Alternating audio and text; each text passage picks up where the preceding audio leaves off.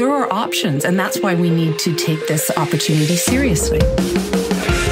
There's no way you can prevent global warming unless China is part of the solution. This is not normal male behavior. This is predatory behavior. We don't know how bad this bug is. We don't know what this bug does. All of that was thrown away in those 8 minutes and 46 seconds, and that's the moment that I became an abolitionist. Extraordinary claims require extraordinary evidence. Welcome to the Munk Debates. Every episode we provide you with a civil and substantive debate on the big issue of the day to arm you, the listener, with enough information to make up your own mind. Today's debate, be it resolved, John Carpenter, not David Cronenberg, is the true master of modern horror. On this island, in this building, through this door, down this hallway, lies the most frightening experience of your life. Prepare yourself, for they came from within. Tommy, hurry up! Tommy, please!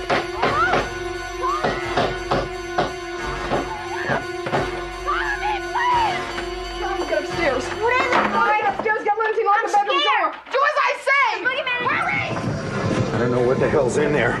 It's weird and pissed off, whatever it is. Bennings, go get Childs. What is this? What's it coming? What's going on? What's it coming? Hey, Palmer, what is it? I don't know. Wait, Childs. Mac wants the flamethrower. Mac wants the what? That's what he said. Now move. Damn it.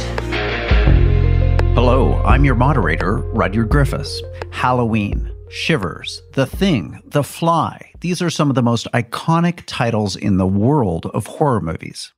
You, like me, may have visceral memories of these films and remember the fear they inspired. I know I can't forget Michael Myers stalking Laurie through quiet suburbia, or Seth slowly transforming into a horrible human fly, losing his sanity in the process. The films of John Carpenter and David Cronenberg have elevated the genre of the horror flick to the realm of high art, making us all think as well as feel. They continue to terrify audiences and inspire creators decades after their release. But only one can be crowned the true master of modern horror. Among aficionados, fellow directors, and film scholars, many hold Carpenter in the highest esteem for his ability to create fear from the mundane, ordinary, and believable. His use of music to create an unparalleled sense of tension. An atmosphere of impending doom is unmatched. For many, Carpenter is the true master of modern horror, and all others are swimming in his wake. 100 years ago, between midnight and 1, something evil came out of the fog. Now it has returned. Who's there?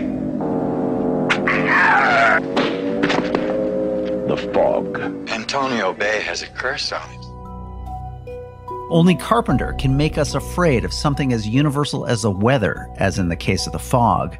But another camp of horror fans respectfully disagrees. David Cronenberg's intricate weave of psychological and physical horrors create dynamic, challenging, and thought-provoking films that have expanded the definition of the genre. They argue that no other director has done more to push horror into the future, permanently redefining what we fear, the media, our bodies, our very sense of our own sanity. They'll be the ultimate family. A family of 3 joined together in one body. More human than I am alone. On this installment of the Munk Debates, we aim to discover what it means to be afraid by debating the motion, be it resolved, John Carpenter, not David Cronenberg, is the true master of modern horror. Arguing for the motion is Paul Tremblay, horror superfan and award-winning author of Survivor Song, The Cabin at the End of the World, Disappearance at Devil's Rock, and A Head Full of Ghosts. Arguing against the motion is Noel Carrol, professor of philosophy at the SUNY Graduate Center, specializing in the contemporary philosophy of art and film. He's the author of the bestseller, The Philosophy of Horror. Paul, Noel, welcome to the Munk Debates. Hi, thank you. Well, hello. I'm really looking forward to today's debate. I got to level with you. horror films scare the you-know-what out of me. And traditionally through the course of my life, I've actually kind of avoided them for that very reason. Some early childhood memories I will not relate to you both. But the opportunity to kind of think big about this important genre, this way of imagining our world, imagining our kind of interior fears, our interior depths with the two of you, given your extensive knowledge, interest, and insights, is just a pleasure indeed. So I'm really looking forward over the next 45 minutes together to learn, to understand our motion today, because it's one I've thought of a lot. Who really is the modern master of horror? We're putting it forward today that it's John Carpenter, not David Cronenberg, who is that true master of modern horror. Paul, you're arguing in favor of the motion. So as per debate convention, we're going to put a couple minutes on our proverbial show clock and turn the microphone over to you. All right. David Cronenberg, if you're listening, love you, mean it. But this is my side here. Anyway, so in Jason Zinnemann's excellent book, Shock Value, highly recommended, he argues the birth of the modern horror film occurs in the 1970s. And one of the defining films of that era is, of course, John Carpenter's Halloween. Halloween is not the first slasher, but it is the definitive one, inspiring an entire subgenre of horror that only grows in popularity and relevance, from yet another Halloween reboot that's out in theaters now, including to a couple of recent best-selling slasher novels of Grady Hendrix and Stephen Graham Jones. Halloween continues to be, not only relevant, but one of the most relevant films from that period. Then The Thing is, I would argue, Carpenter's masterpiece. It's one of the greatest horror movies ever made, inspiring, scores of filmmakers, including, from Guillermo del Toro to Quentin Tarantino. With those two movies in particular in mind, the look and feel and soundtrack of Carpenter films continue to resonate and to be imitated, much like his Alien and The Thing, in films like Green Room, It Follows, and the nearly ubiquitous Stranger Things, where the font, the title show font of Stranger Things, is very much lifted directly from Carpenter's title cards from the 80s. And I guess I would briefly end my opening with, much like Stephen King's enduring popularity, I think Carpenter's is similarly rooted, compared to King, rooted in his blue-collar protagonists and his versatility within the genre. As I'm sure we'll discuss, Carpenter tackled many types of horror stories and types of subgenres within the horror story. Thank you, Paul. To the point, focused, right on time. I love that as your moderator. So, Noel, we're going to turn the program over to you. Similar opportunity, 2 minutes on the clock to give your opening statement arguing against our motion. Be it resolved, John Carpenter, not David Cronenberg, Canadian, I might add, is the true master of modern horror. I also want to say that Carpenter is a great, great horror film director. His version, I agree with Paul, of The Thing is a masterpiece. I think it surpasses the original, which, of course, many people think was actually directed by Howard Hawks. David Cronenberg, I want to say, is as strong as Carpenter as a cinematic craftsman. But in addition, and this is the crux of my argument, I would say that Cronenberg is deeper. His themes are more ambitious. One of his earliest themes, which he pursued throughout his career, focuses on our paradoxical anxiety, our paradoxical horror about our own embodiment, our revulsion, our disgust at having bodies, at having fleshy hardware, of being vulnerable. Plague and infection, of course, are the themes of his early films, Shivers and Rabid, the correlation of birth and abomination in The Brood, of biological change in The Fly. And Cronenberg further explores this horror of the body in terms of our being embodied across various modalities. Maybe the most interesting is his explorations of the examination of the body in media, in films like Videodrome and Extends, where he explores how the media, video games and TVs get control of us through our bodies and its desires, and from there take control of our minds and make us captives. The mind, of course, especially in terms of its darker dimensions, is also a recurring theme in Cronenberg. and another source of the horror we take in our own very nature. So the theme that Cronenberg explores in various dimensions is this paradox that what most horrifies us are the features that make us human, not aliens from outer space, not insects as big as garages, but our own creature nature, our own creaturehood, our bodies and the dark recesses of our minds. So I think in virtue of this profound theme, that gives Cronenberg an edge in this competition, albeit a competition between two giants. Thank you, Noel. You know, a terrific debate is when your moderator is thoroughly undecided at this point. You both have made really convincing and interesting arguments. I'm looking forward to drilling deeper into some of your key points. But before we do that, let's have some rebuttals. So, Paul, your opportunity to react to Noel here. Let's put a couple minutes on our show clock and have you spark off Noel's opening statement. Yeah, no. So I'm in total agreement with Noel in terms of, my love of Cronenberg for one thing. And the idea of how Cronenberg is obsessed with, I guess, the shorter sort of parlance would be body horror. So, and in a way, like I would never say that's a weakness of Cronenberg, but, for the purposes of this debate, Cronenberg sort of leans into that obsession. And speaking as a writer who leans into his own obsession, I admire that. But the thing, that I continue to be impressed by with Carpenter is there's more of the depth or breadth of the different genres within horror. Horror is this expansive thing. As I mentioned, Carpenter really sort of created the slasher film. We could talk about how The Thing is really it very much is a body horror film, very, very Cronenbergian, at least in terms of the effects that happen to the body within that story. But it also goes in, I would say, even deeper into the themes of identity and who are you really. With The Fog, Carpenter did the classic ghost story. He's done a King adaptation. His Prince of Darkness sort of harkens back to Hammer horror and homage to Quatermass in the Pit.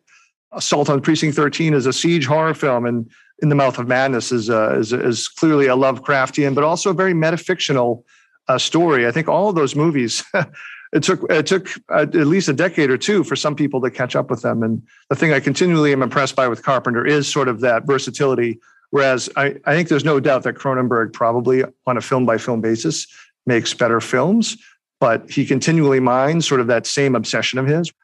If we're going to talk like the greater impact within the larger society, I think, so many people, one, don't like horror, and then body horror is like an even further edge out into there's no way I could do that. I don't know if Cronenberg's had the same impact as Carpenter. Thank you, Paul. Now, Noel, similar opportunity for you to react to Paul's opening statement or what you've just heard now. I would agree that Paul is right, that within the area or the domain of horror, Carpenter's explored more widely. But of course, in terms of a general palette, I think the argument is actually that Cronenberg has gone much further in terms of films like Cosmopolis, Crash. He's tackled literary classics or neoclassics. So in one sense, I think we both have to agree that both of these directors have reach not only within horror, but in general. Think of Carpenter's escape films, Escape from New York, etc. Brilliant films. I think that one thing that I especially admire about Carpenter is he's very efficient. He is Hawksian. I guess I would say in the same way that I respect Hitchcock as being deeper than Hawks, although both of them masters, I would still want to rate Cronenberg higher. One interesting thing, I think, and maybe we want to focus a little on this, is that Cronenberg and Carpenter both made Stephen King adaptations in the same year, 1983. And in fact, Cronenberg had Carpenter's usual producer, Debbie Hill, on his. And I would argue that though they're both very good adaptations, superior adaptations of Stephen King, Cronenberg's Dead Zone is better than Carpenter's Christine. Who? Your mother. No, that is not possible, John. She survived. John, my mother is dead. She's alive. I know her name. I know where she lives. There's a kind of sadness, a kind of sense of loss that's not really that evident in The King and gives it just an emotional depth Christine doesn't have. I mean, the characters have all the right emotions to make the plot work. It's very efficient. But, I'll come back to this theme, I think that Cronenberg is deeper emotionally. Also, going back to what Paul said, there's no body horror in Dead Zone.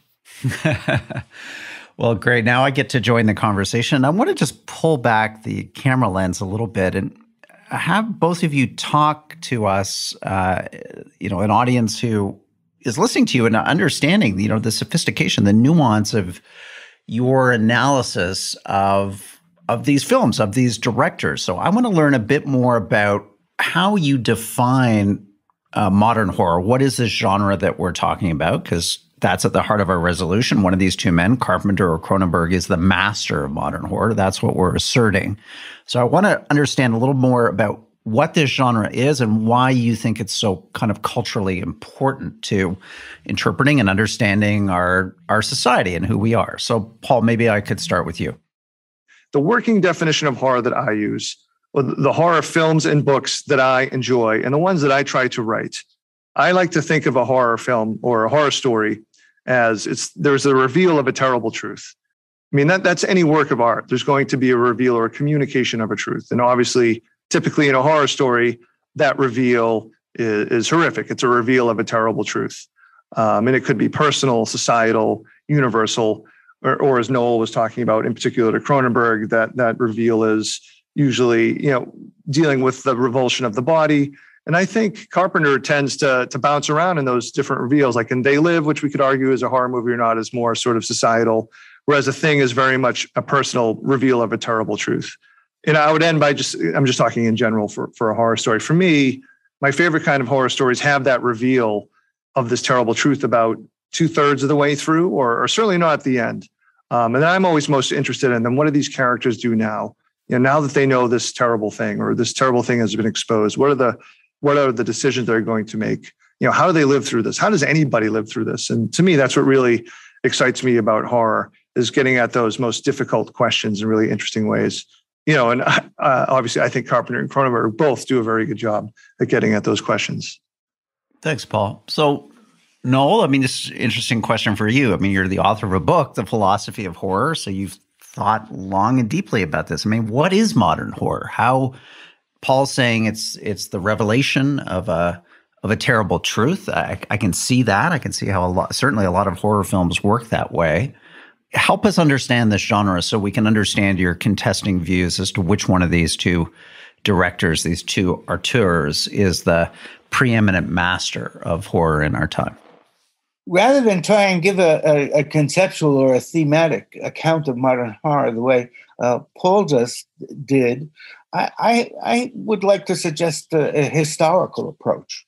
I think that modern horror starts when those let's call them baby boomers, when those baby boomers had the opportunity to return to these great stories and this great genre of their childhood. And I can tell you, because I'm the same age they are, that we had it really tough.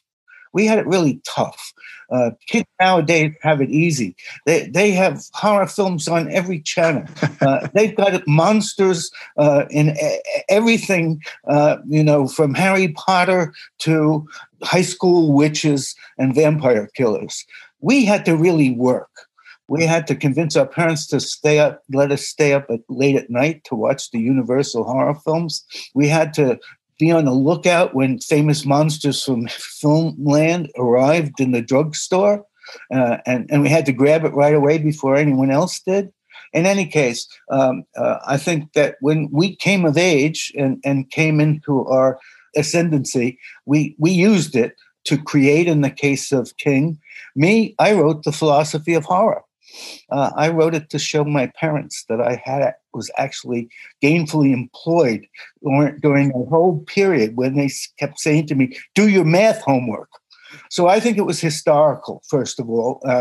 One thing about King as a writer is that he has been able to take all of these old genres and old stories, like The Monkey's Paw, and turn them into 350-page novels.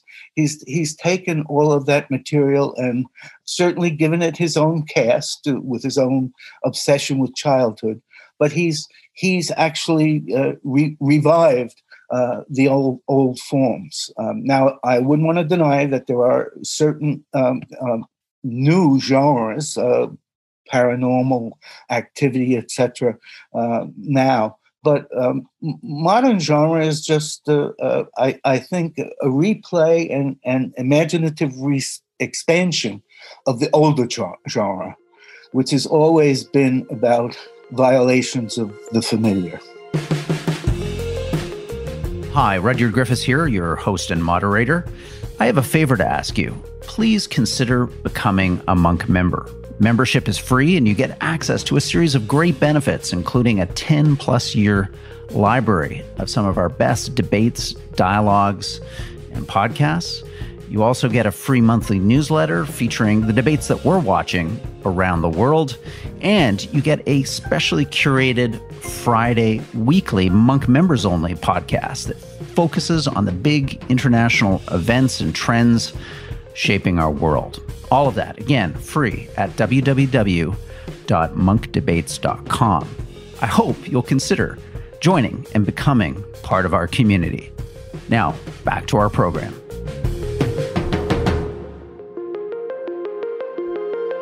So, Noel, that's where I wanted to go next, which is to have both of you kind of argue for your respective champion in this debate.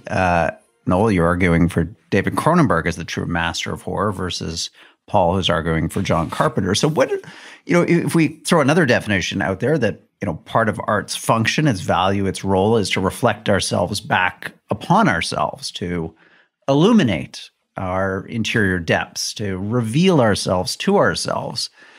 Talk to us a little bit more about what you think Cronenberg shows us in the mirror of his creativity. What do we see, and why do you think that is something of enduring value and importance?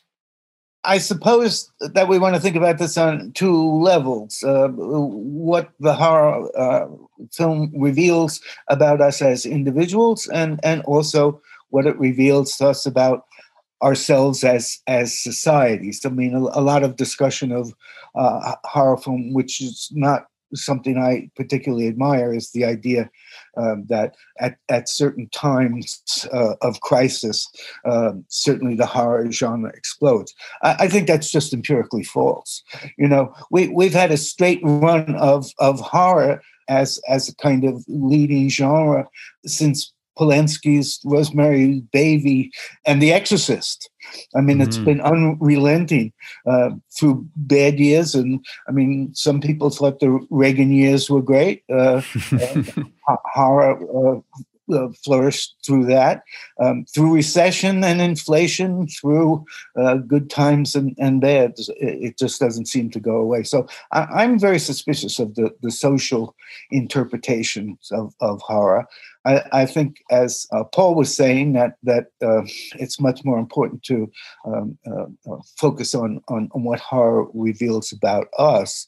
And I think that one thing that Cronenberg wants to confront us with is the kind of horror we may have or have toward our own bodies, towards our own human conditions. Now, again, I don't think that's a modern theme. I think if you go back to H.P. Lovecraft, that you find this horror of being human and is a perennial theme in horror. But I think that it's one that is dealt with a certain level of sophistication in Cronenberg. Again, let me cite two major cases, two of his great films, Videodrome and Extents. Those both seem to me to be asking us to think about our relationship to the media, but not in terms of the way we usually think about it, in terms of short attention spans, but rather in terms of how what the media addresses directly is our body.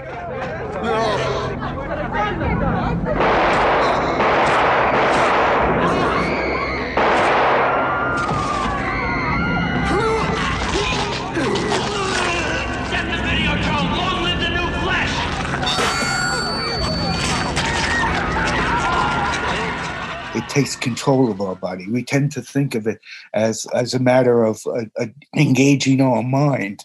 But of course, our body is the site of desire, and that's what the media actually uses as its leverage in terms of entering our souls.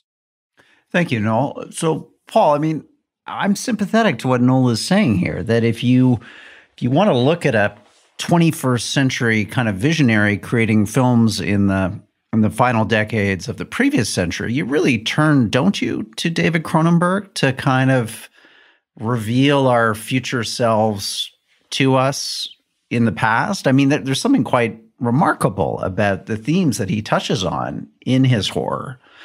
Genetic engineering, what Videodrome and the influences of media and technology on ourselves. Isn't this just at a level of sophistication and kind of cultural perspicacity that outstrips John Carpenter and kind of leaves him more as an entertainer than a true auteur of horror?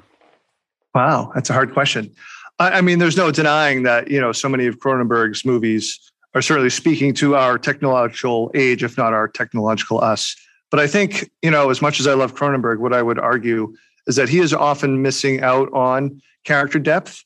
That said, Noel rightly brought up that, the Dead Zone in particular, there was a, depth of character and emotion. And it's kind of interesting to me that Cronenberg's two films in which you actually felt for the characters, and I say that with a little bit of humor, were both adaptations, The Dead Zone and The Fly, or a remake in that case. In both those times, Cronenberg did, imbue it with an emotional power that was lasting, but which is really sort of missing from most of his other movies.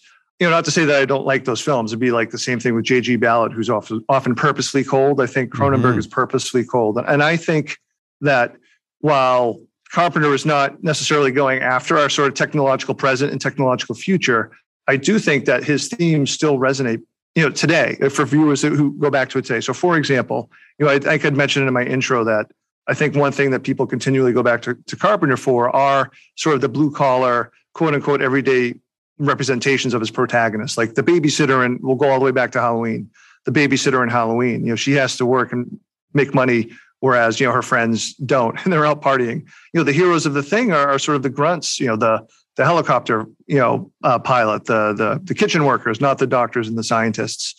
And They Live, which I know is sort of skirting the line of, is this horror? Is this not horror? They Live features, not a homeless drifter sort of caught in a consumerist Reagan, and if you watch it now, very Trumpian nightmare. So I do think we can see the themes of today in the works of Carpenter's past, even though he's not as obsessed with, where technology is taking not only our bodies, but ourselves.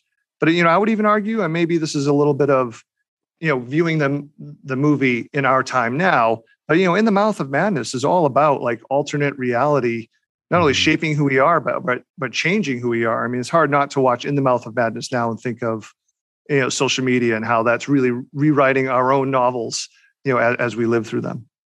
So, Noel, different question for you, which is, to build on Paul's argument here, the Carpenter is the everyman's horritician. I don't know if that's a word or a neologism that I've just made up, but of course you like David Cronenberg. You're an intellectual. He's an intellectual.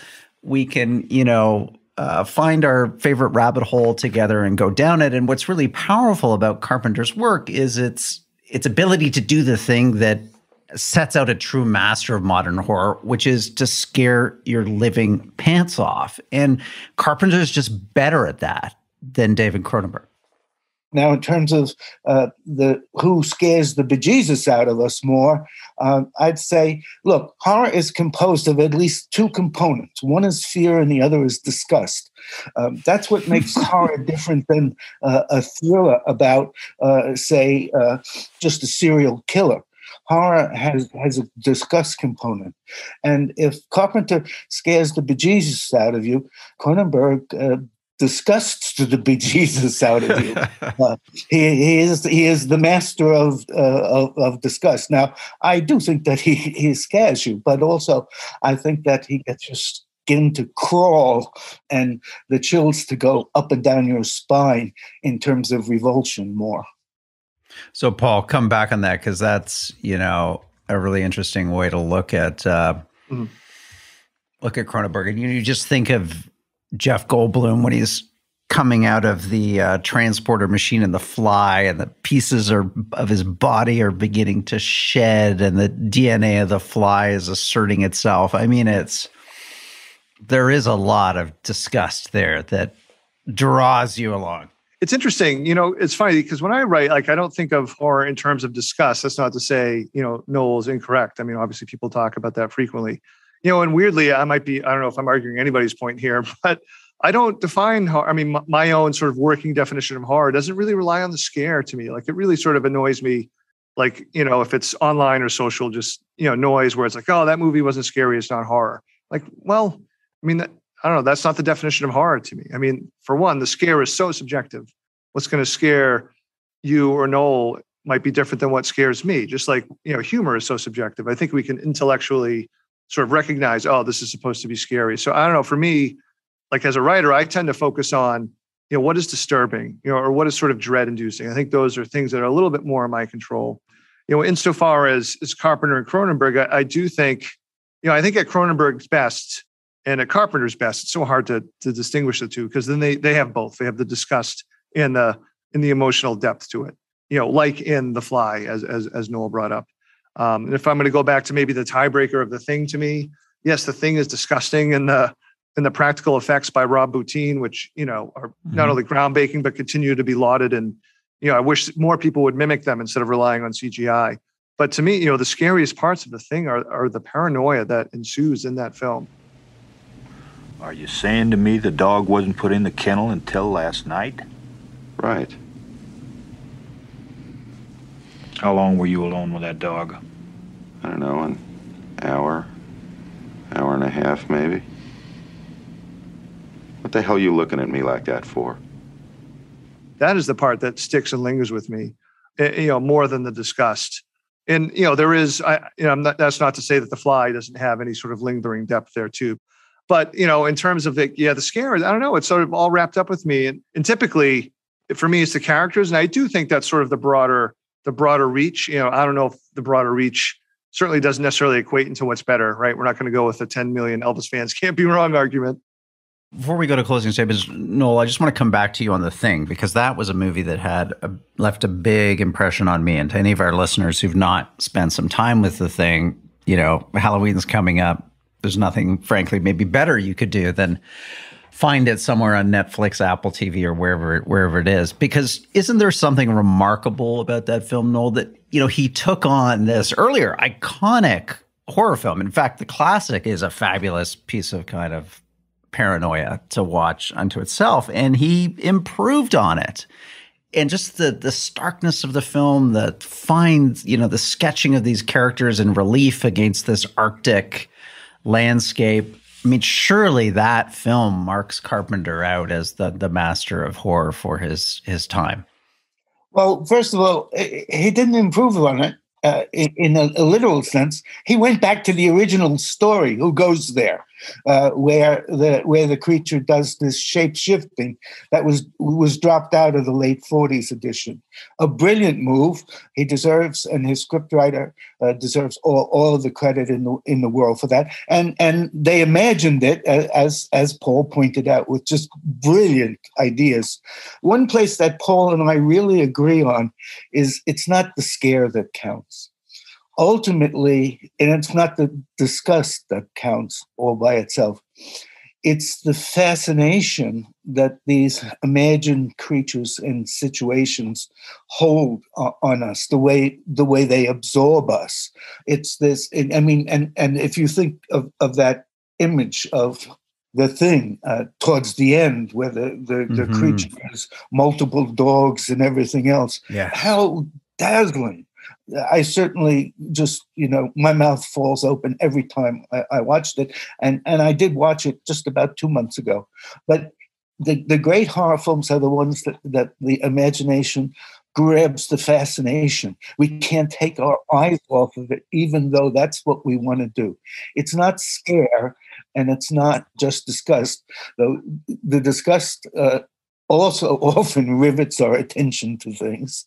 It's the fascination. And I would say that Cronenberg, some of Cronenberg's images rivals and maybe even exceeds the work in The Thing. The Thing, I agree, is Carpenter's great achievement. But think of Videodrome, the videos being put into James Wood's body. I've got something I want to play for you. Oh my God!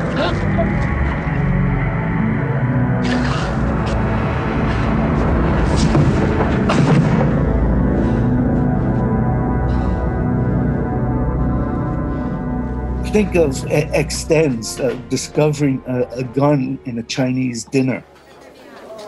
I found this in my soup, and I'm very upset.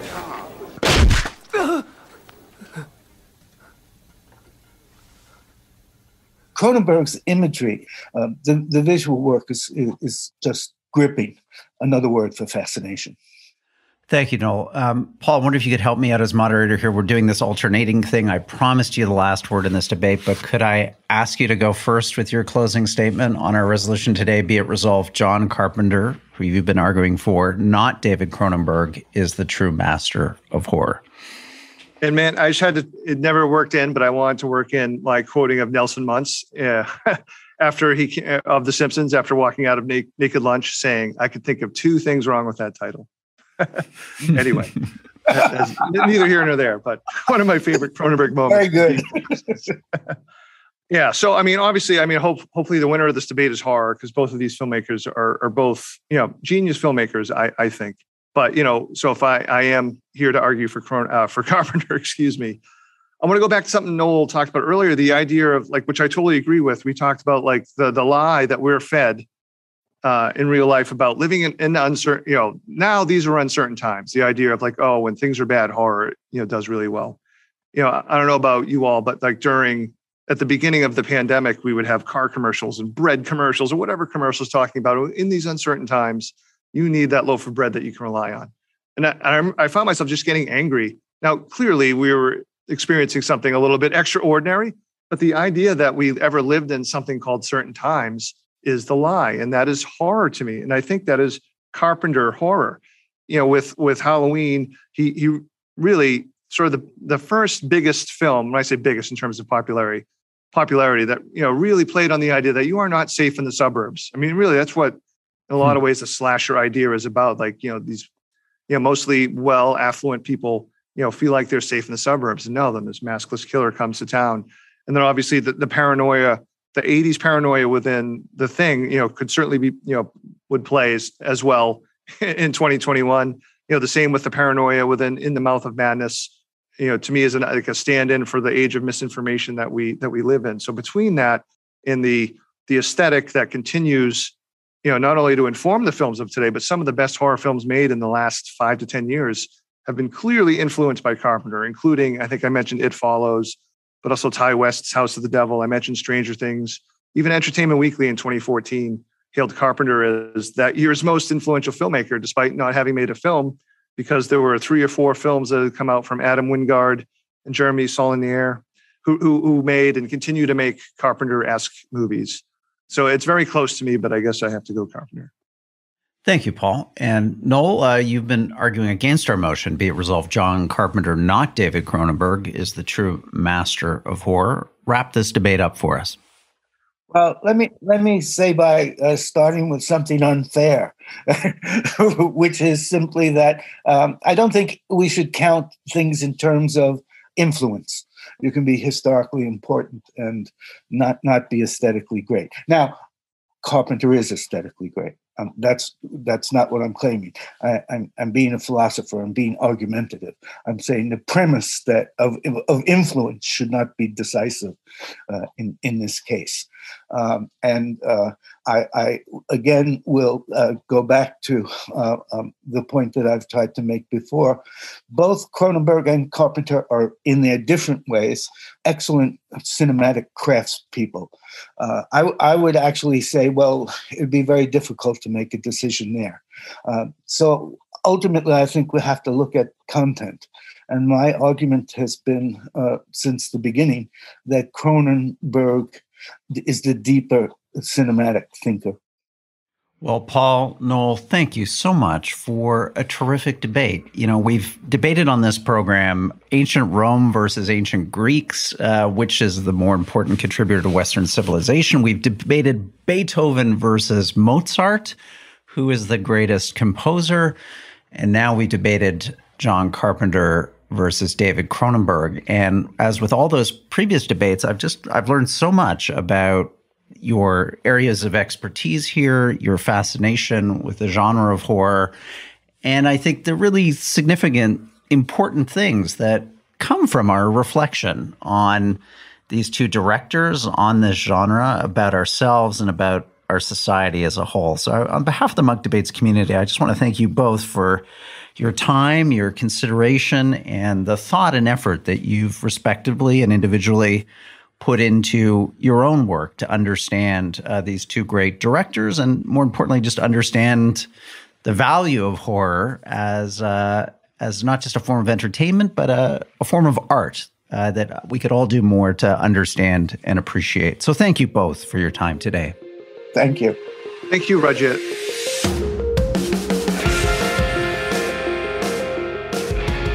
Well, that wraps up today's debate. I want to thank our participants, Paul Tremblay and Noel Carrol.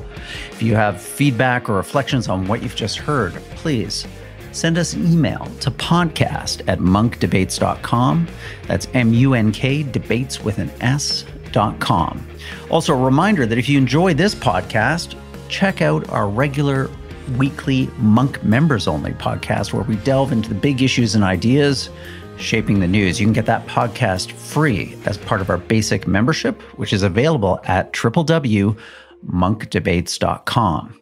And to listen to more debates on everything from climate change to religion to geopolitics to the future of human progress, you can do that all on our website, munkdebates.com also. And finally, thank you for lending your time and attention to our mission as an organization to bring back the art of public debate, one conversation at a time. I'm your host and moderator, Rudyard Griffiths. The Munk Debates are produced by Antica Productions and supported by the Munk Foundation. Jacob Lewis is the producer. Abu Raheja is the associate producer. The Munk Debates podcast is mixed by Kieran Lynch, and the president of Antica Productions is Stuart Cox.